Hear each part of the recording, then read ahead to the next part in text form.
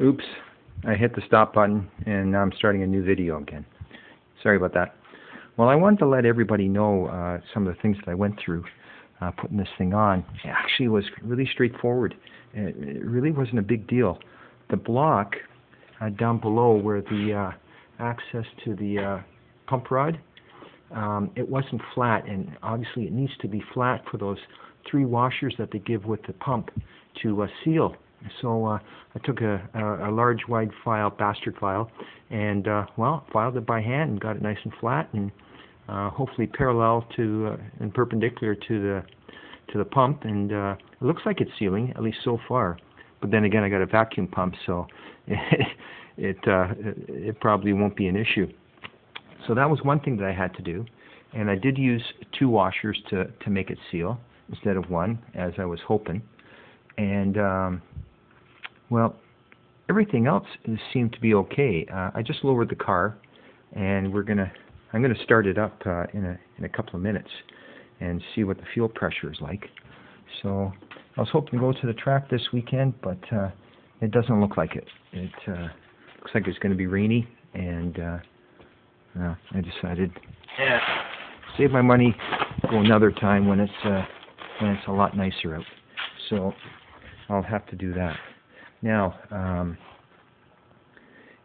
having said all that, I'm going to start it up and observe the fuel pressure.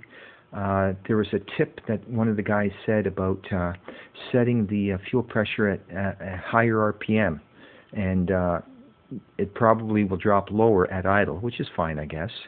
And I think this one guy said, say, 3,000 RPM. So that's what I'm going to do eventually, and set it like that. So, and I put the spoiler back on. I really didn't like it without the spoiler. Oh man, it looks way nicer with the spoiler on. So I got this trunk lid. It's a fiberglass one that I guess I'm going to sell. It's all finished on the underside too. It looks like steel. Holy smokes. But this is fiberglass. So it'll be a good trunk lid for somebody. Whenever. Sell it. But right now, let me pause it again. I'm going to climb in there. Alright, I'm in the car. And the 2 gauges, one's the boost gauge, one's the vacuum gauge on the left, and the other one is the fuel pressure gauge on the right. And I made sure that I relocated the takeoff for the fuel pressure. I moved it right from the regulator, which is where I had it before, and I moved it to a port adapter, gauge adapter, that's up at the float bowl here. I don't know if you can just see it there. Yeah, I think so. Wait a minute. Let me see if I can.